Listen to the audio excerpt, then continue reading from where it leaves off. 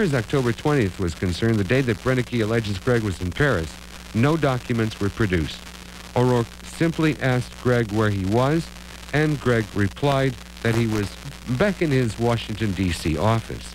Scott and co-consul Richard Muller, a Portland solo practitioner, went after the beach house alibi and Gregg's credibility with no small success.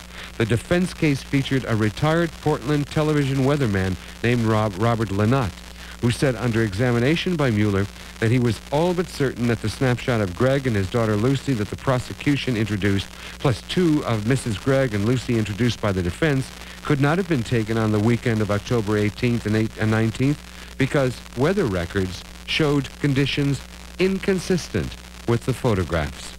More importantly, in the jury's eyes, Scott managed to turn Gregg's long government service against him. A typical question, quote, "Now, you've had occasion to not only live undercover or lie to people or misinform people, if you prefer, about your employer and your occupation for approximately 25 years or so while working at the agency.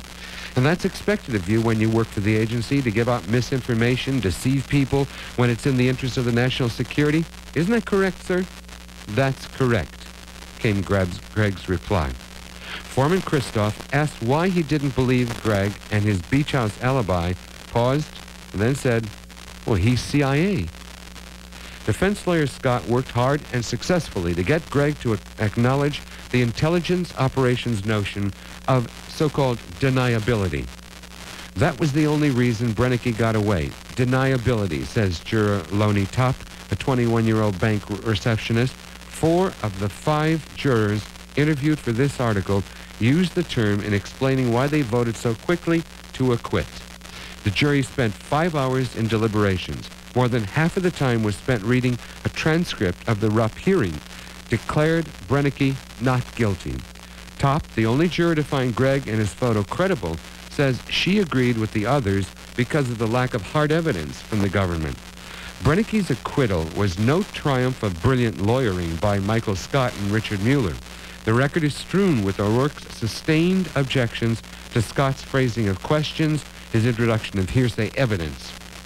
At one point, Judge Marsh asked Scott to brush up on his form. Quote, "Counsel, it's not an appropriate question.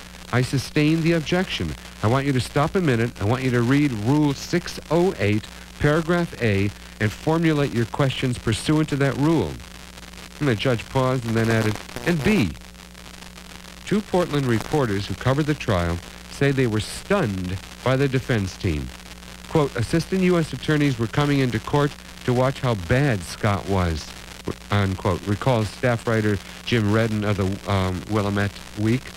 Mr. Brennicky was represented by 2 of the most incompetent lawyers I've ever seen in practice, says John Painter Jr., the federal courts reporter for the Oregonian. They won despite themselves.